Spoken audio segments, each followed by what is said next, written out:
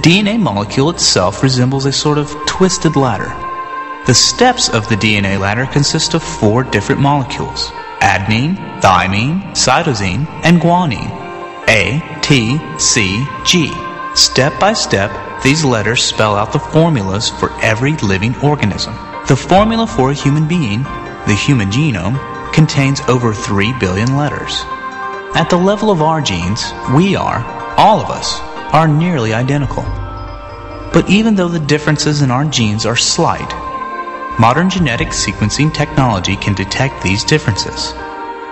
So the uniqueness of our genetic code can be used as a tool in a variety of applications, from paternity determinations to criminal forensics.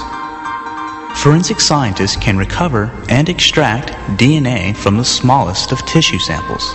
And once a sample has been obtained, a multi-step process called DNA electrophoresis is performed that makes visible the tiny differences in a genetic sequence. First, enzymes are used to cut the DNA strands at specific locations. This results in DNA fragments of different sizes for different people. These DNA pieces are placed in a special gel, and an electric current is applied. The different size pieces of DNA move through the gel at different speeds. And this results in a distribution of DNA in the gel that can identify the DNA owner. The final pattern represents a sort of DNA fingerprint that is unique to each individual.